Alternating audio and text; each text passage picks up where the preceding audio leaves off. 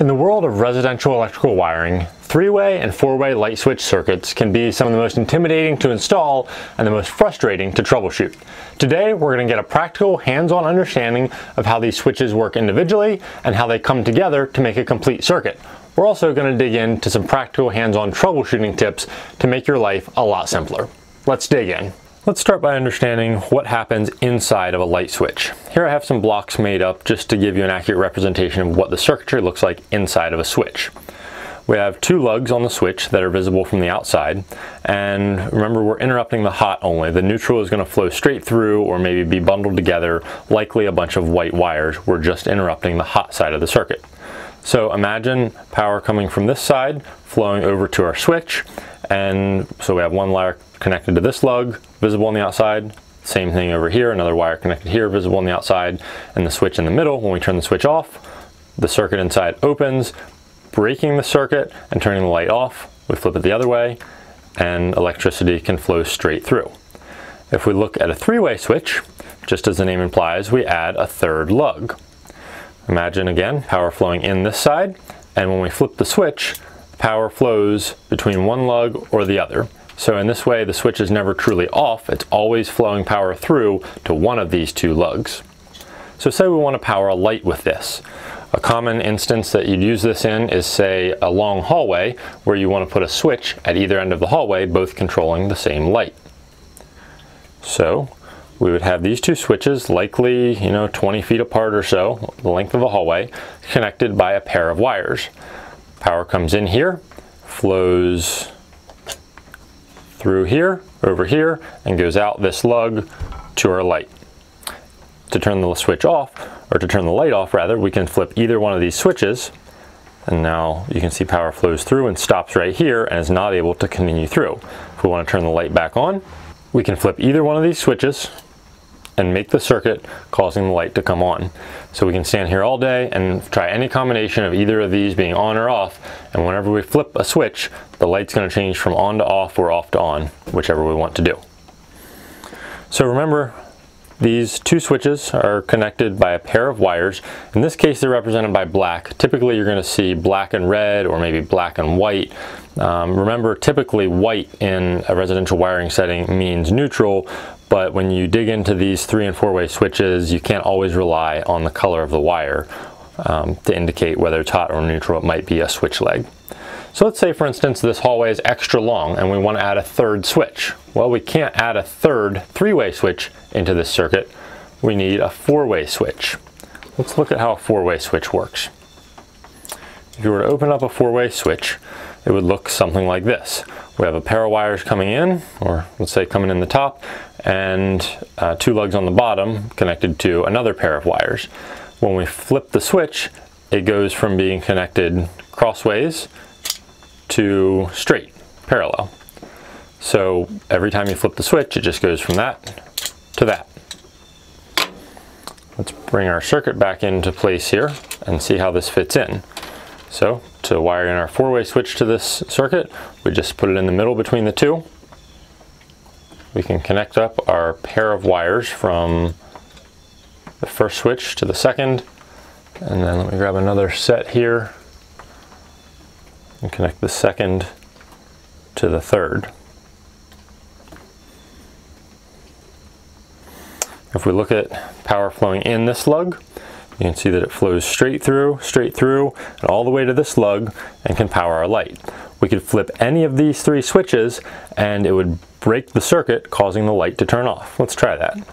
So we can flip that switch, follow it through, and the electricity stops right there, so power can't get to the light.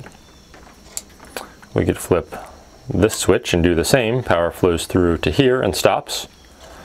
We could flip this middle switch and power would flow over to here and stop right there. So now the switch, or rather the light, is off. We could flip this one. Power would flow over here. Oops, just knocked my connector lead off, and out to the light. Light is on. We could flip this and now it would be off. We could flip this middle switch back on. Again, we could stand here all day long in our hallway and flip any combination of these 3 switches and have our light turn on and off with each flip of the switch. If we wanted to add another switch in here, say this is in the middle of a giant room and we wanted a light at each of the 4 corners, all we have to do is spread this out, grab another 4-way switch, put it in here, and put it in this way so it's all oriented in the same direction. Connect our little sample leads up here. Remember, in real life, these switches would all be a long ways apart, connected by long conductors, long wires.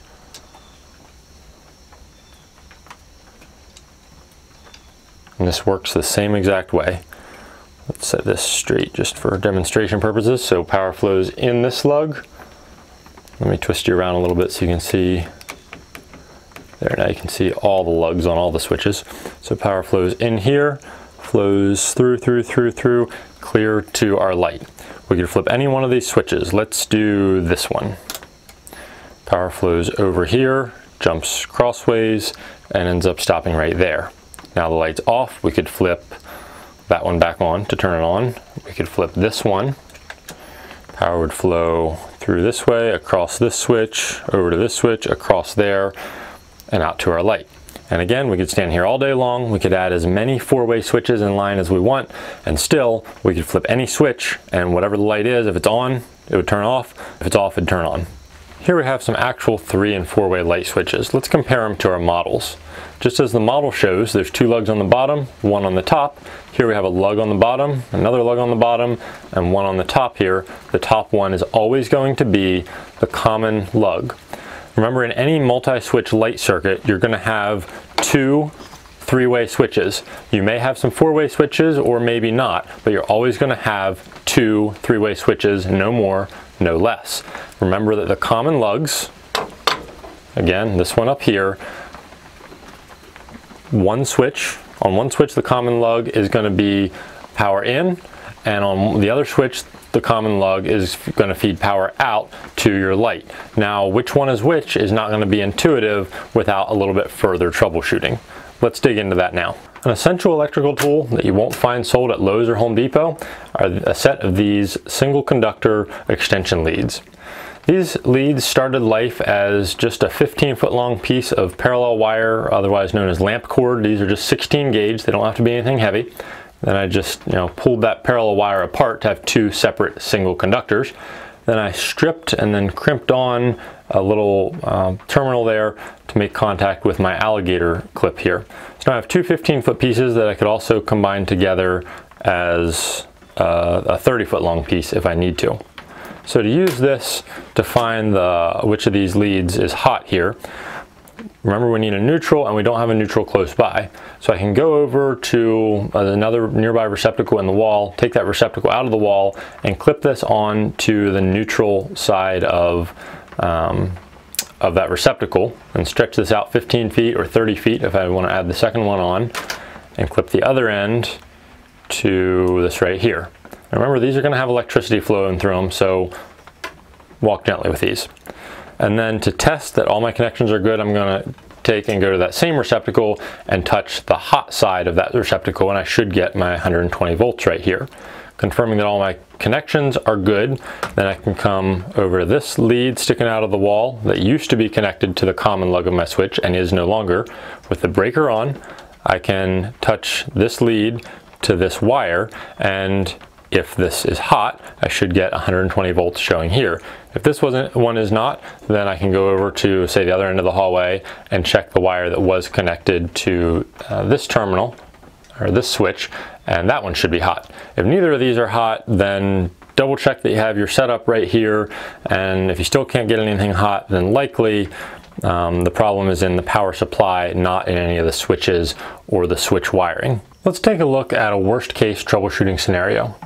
Say we have 4 boxes in the wall and they used to have switches in them, but somewhere along the line somebody took out all the switches, so now you're left with 4 boxes with a whole bunch of unlabeled wire ends sticking out of the wall. You have no idea where they go. To start off with, we're pretty sure that these 4 all control one light, but we're not positive, so let's confirm that. To start with, let's bring our wires back here. I would make sure that all of your wire ends are separated, and we're going to find the hot one in here. So with all these ends separated so they're not touching anything or grounding out on anything, we can go and turn our circuit back on and then use the multimeter to test around till we find the single hot lead. Keep on testing all of them once you've found it to make sure that there's not a second hot lead. There should only be one, because power only needs to and only can come in to the circuit at one point. So with that hot lead labeled, or hot wire labeled rather, you can turn the breaker back off. We're not going to need it again. Then the next task is to identify all these pairs of wires. We should have pairs of wires running between boxes, and we need to figure out what wires go to what box. You're going to need your multimeter for this, and you're going to need the continuity setting with that little speaker symbol, also known as the beeper setting. And that, just when we push these together, we touch those two leads together, it beeps to let us know that electricity can flow through there. It doesn't flow much electricity, it's just powered by a couple batteries. So I'm going to put one lead on this sticking out on a wire sticking out of this box over here, and then on this box right here, I'm going to keep touching around till I find the wire that makes it beep. There we go. So that tells me that that electricity can flow between these two leads via this wire. So then I'm going to grab my masking tape and a Sharpie, which I also used to label that hot wire in the first box. And I'm going to label a 1 and a 1. And then I'm going to go and repeat that process. I'm going to test, put a lead on the wire sticking out of this box and test around till I find the corresponding one in this other box and label a 2 and a 2. And of course, these boxes are not going to be right beside each other, so we're going to use our test leads, or rather our extension leads, to connect those two, just like so, to get the length that we need and be able to check continuity. Oops, that's a yellow one. There we go. So we'd label that maybe a 3 and a 3 by this point. Now keep on running those numbers up. Don't reuse any of your numbers there. And repeat that process. Once you get all the wires in a box labeled, move on to another box. And by the end of that process, you should have all the wires labeled except one. There's going to be one wire that feeds power out of this circuit to your light. That's not going to be labeled yet. Then, with your wires labeled, you're ready to go and wire everything up. Now, 2 of these boxes should have a lesser number of wires because there are a lesser number of lugs in the switches that are needed. So I'd start with power coming in and go from there. So you should have, if you started testing here, you should already know which one is hot, and you can connect that to the common lead or common lug. Let's look at that actually on our switch. Remember, there's 2 at the bottom, and this lonely one at the top is the common lug, and that's where, in this case, the hot wire coming in gets hooked to. And then you should have 2 wires labeled 1 and 2. And 1 and 2 can get connected here and here, doesn't matter which is which. And then go to the box with the other end of wires 1 and 2 sticking out. Let's say it's right here. And then 1 and 2 would get connected here and here. Doesn't matter which is 1 and which is 2. And it also wouldn't matter whether it gets connected up here or down here. The order doesn't really matter as long as they stay as a pair. As this looks on an actual switch, again, this is a pair and this is a pair. Doesn't matter which is which. So let's say we did 1 and 2 to 1 and 2, and then this box should also have 3 and 4, whatever the next pair is. If the way you numbered it works out to, 5 and 6 or something like that, that doesn't matter. But the next pair coming out of this one, let's say it's 3 and 4, hook them to here, and then find the other end of 3 and 4. Let's say it's over in this box, hook 3 and 4 up to this switch, then 5 and 6, hook up to here, then the other end of 5 and 6 should hook up to your last 3-way switch in the circuit, second and last 3-way switch in the circuit. And then by this point, you should be narrowed down to just one lonely wire, as we talked about before, and that's the power going out to the light. And you can hook that up to the common, again, on your 3-way switch, 2 at the bottom, 1 at the top. The lonely one at the top is the common. So at this point you should be able to go back down to your panel, flip that switch back on, and have power here and be able to work your switches. A couple of things to keep in mind when you're working with 3 and 4-way circuits, or really any light switches. You can use your multimeter to confirm that the switches themselves work. To do that, you just set it to that beeper setting, that ohms setting that we already talked about, and then hold one lead on that common lug and then test against one of the other lugs. So there's when the switch is flipped this way, there's continuity down here, and then, but not here. So we should be able to flip the switch and have that reverse. So now there's continuity between the common and this one, but not between the common and this one. You should never have continuity between these two switch lugs. So that's a way to use your multimeter and confirm that the switches are working as we discussed up here. We could even try it here with the switch flipped one way. We should have continuity there, but not there. And then we flip the switch the other way, and the continuity changes. So you can go through and test your individual switches, make sure they work right. They can wear out sometimes.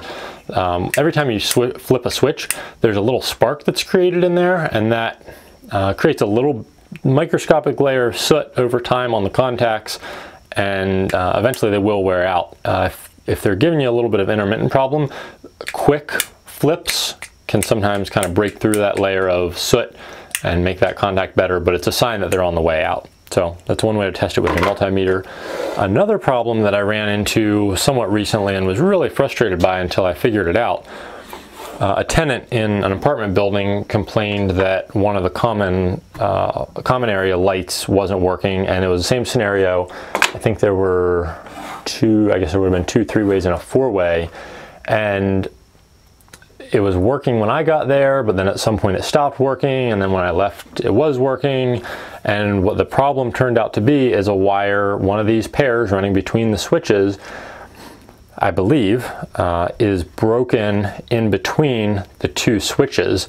And you know, sometimes it makes contact and sometimes it doesn't. It's right on the edge of working and not working. It was working when I left, but I confirmed that the switches work, and I didn't have my extension leads with me, and so I wasn't able to confirm that the wires between the switches had good contact. But that's a situation you can run into in an old building that has some years and some age and use on it, and another place where, you know, these extension leads are just critical to have. In summary, remember that you should have one hot wire coming into the circuit. You should have one wire feeding out to your lights, and then each of the switches should be connected in between by pairs of wires. Get yourself a decent multimeter. I'll leave a link down in the description to the one that I personally use, and then make up a set of these extension leads, and you'll be well on your way to troubleshooting any issues you might have. If you have any more questions or want some clarification on anything, drop a note down in the comments. I'll try to read those, keep up with them, and respond accordingly. If in general you enjoy learning about how stuff works and how to fix it when it doesn't, go ahead and hit the subscribe button, tap that bell. We'll see you back for the next video.